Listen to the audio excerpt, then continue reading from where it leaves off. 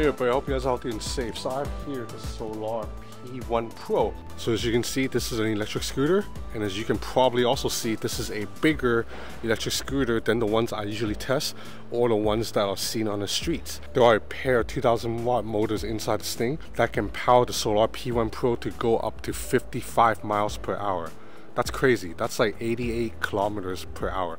Now I'm probably not going to go that fast because I'm a little bit scared, but I will go up to like 30 miles an hour. What I'm going to do today is I'm going to take the scooter out from where my mom lives in downtown Los Angeles over to Pasadena. On Google Maps, it is an 11-mile ride with some steep inclines, but this scooter will be able to handle it because I've already ridden this around Los Angeles for the past few days.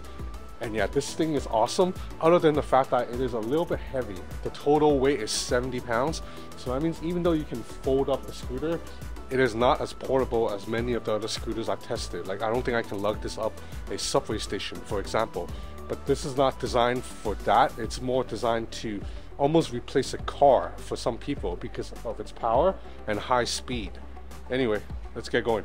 So we'll be able to test the power of the Solar P1 Pro really fast because just getting out of this garage requires a very steep incline that none of my other scooters were able to handle, but this one will be able to handle it easily. Check it out.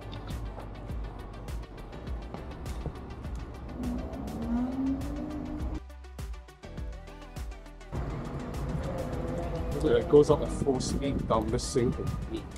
Okay, let's take a look at hardware really quick. As I said, there are a pair of 2000 watt motors in here that allow the scooters to get up to 55 miles per hour. If you ride at a more reasonable speed, you can get around 50 miles in range. So that's been more than good enough for me to ride all over Los Angeles because, you know, even the trip to and from is not going to be more than 50 miles. So to charge the battery, you have two slots right here. The reason there's two is because this battery is so large that it takes about 9 hours to fully charge the scooter. So if you want to speed it up, you can buy a second charger, plug in two different chargers, then you'll be able to cut the charging time in half. At that point, you can charge the scooter from 0 to full in about 4.5 hours. You have 11-inch tires here, fat tires. This plus really good suspension system here allows the scooter to go over uneven pavements and potholes without any issues. These can definitely handle the dirty ass broken roads of Los Angeles a lot better than a smaller scooter. As you can see, this deck is a little bit wider than usual. You can in fact stand on it with both feet side by side. Here's the lever and the safety switch that you need to pull to fold the scooter down. Now unfortunately, because this scooter is so heavy duty, it is also a little bit heavy. It weighs 70 pounds. So that means even though you can fold the scooter into a relatively compact size, it's not that easy to lug around. Like for example, if I live in these apartments here, it would be tough to lug the scooters up even those stairs. 70 pounds. Okay, now let's look at the handlebar. So you see there's quite a lot of controls here. So this is the slot to turn on the scooter. And then you also have to long press on this button to power everything on. So now you have the speedometer right here showing you your speed, how much the miles that you've ridden, how long you've ridden, all the basic information as well as the battery life. Down here will show you the voltage, meaning how much power you're drawing from the batteries. And over here you have multiple switches. Right here is a light that you can turn on or off. Here's a left and right signal. Here's an electric horn. And right here are two buttons. So this orange button is for echo mode. When you have this button pressed down, it will arbitrarily keep speed a little bit lower. So that means you can pull on the throttle all the way down and you're still only going to get a maximum of 15 miles per hour, which is slow for the scooter. But it's actually very good speed to get around like residential neighborhoods like right here. So if I'm riding here, I would actually just press this down. But if you want to go faster, then you turn this off, turn echo mode off, and then you have a button here to switch between either single or dual motor. Now whether it's single or dual motor, you can still reach about the same maximum speed. The only difference is that when you use dual motor, you get a little bit more kick. You get a faster acceleration to start. So again, if you are an adventurous person, if you are racing somebody, if you're going uphill, definitely turn on dual motor. But for me, riding in neighborhoods like these, single motor is more than good enough. So the scooter has dual brakes. You have a hydraulic brake and an electric brake. So they combine to really slow you down fast.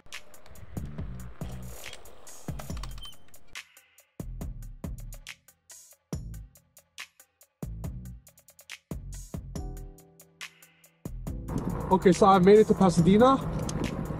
I rode about a total of 11 miles with a stop detour over at Highland Park. And right now I'm looking at the speedometer, the battery is still showing full. Like I said, the scooter has 55-mile range. But I guess because I've been going relatively, low speed, I've just been going like 20 miles per hour. So that really didn't even make a dent in the battery. I can keep going like this for maybe, if I just do this trip every day, I can probably do this trip for like 4 days before I need charge. So the Solar P1 Pro retails for $1,800 US. I know some of you guys are going to scoff at this price and think it's expensive, but I think it really depends on your needs. Like I said, this thing can really be a car replacement for some people. Obviously, if you live really far from your work and you need to go on the highway every day to get there, then no, this cannot do it.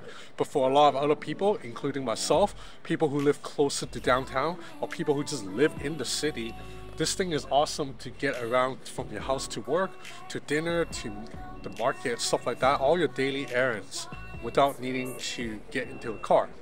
Some of you guys probably already know this, but I'm trying to live a car-free lifestyle because I think owning a car is costly, gas is expensive, you have to buy insurance, all that, it's environmental unfriendly, and also I just think it's kind of like not practical to live in a society where every single person own their own car and get around purely by that car. I'm more of a fan of, like Hong Kong's lifestyle where you get around on buses and trains, or if I cannot get on buses and trains, at least let me ride around in electric bikes and electric scooters. I just don't want to be tied down to a car. Now I do have a few complaints about the Solar P1 Pro. The first one is that this handlebar actually wobbles slightly when you're riding. Now it's very, very minor. In fact, if I try to recreate this right now, I cannot get it to wobble. But when you're riding it, you do feel the stick move a little bit, and it's a little bit scary considering this thing can go like up to 55 miles per hour. Even at 30 miles per hour, I was a little bit nervous. But I think that's just me being paranoid. I'm pretty sure this latch system here is hardcore enough that this thing is not gonna, collapse on me. I think that's the nature of foldable scooters. They're always gonna have a little bit of wobble. The second complaint is that the scooter is a little bit heavy at 70 pounds.